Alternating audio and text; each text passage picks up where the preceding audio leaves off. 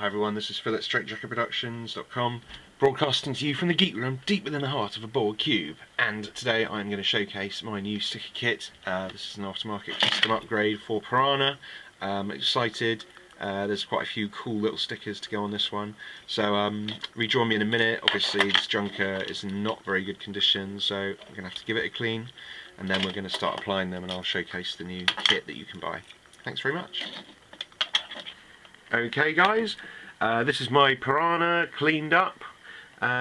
So yeah, there's a little bit of discoloration on it. I'm not sure there's much I can really do about that. Hopefully it'll be less obvious with the new stickers on.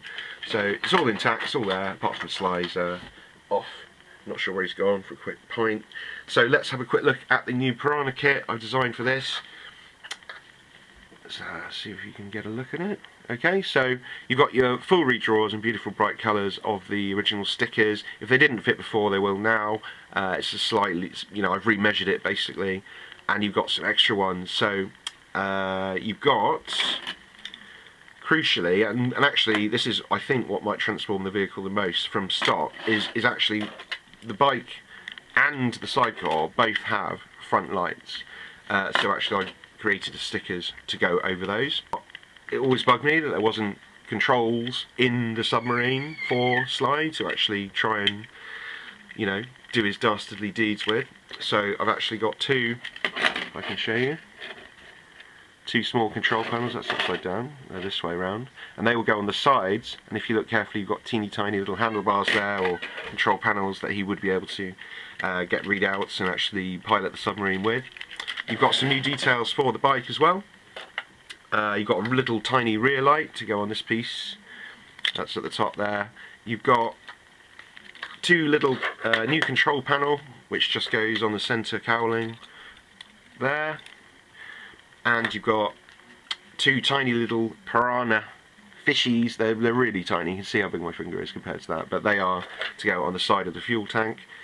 And you've got your standard Venom stickers to go on the fins, your redrawn boosters to go on the back, and your lights for the back of this piece, and one more, and that is this one, which is similar to Gator in that how does the submarine reconnect to the abandoned bike once it's been fired into the sea? If he wants to come back, he needs to pull it back in. So Piranha, it seemed to me, makes sense to be fitted with a electromagnetic winch that would be fired by remote, come out here, fire like a thing attached to somewhere on the back of this submarine here, and it would be pulled back in to sit firm inside. So super excited to see this little guy transformed, considering he was a bit of a junker in the first place.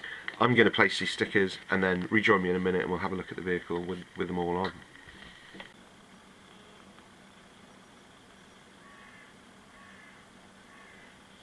Okay guys, well here it is. This is Piranha with the Ultimate Upgrade Kit applied.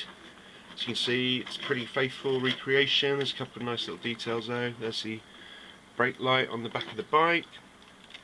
If I take Sly off, oops.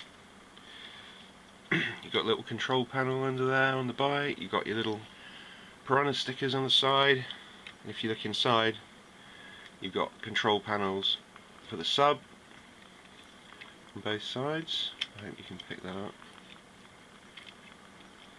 And then if I release you've got your little magnetic winch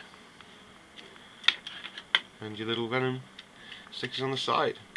I think it's cool, I like the lights. I hope you do too. Let me know what you think in the comments, guys.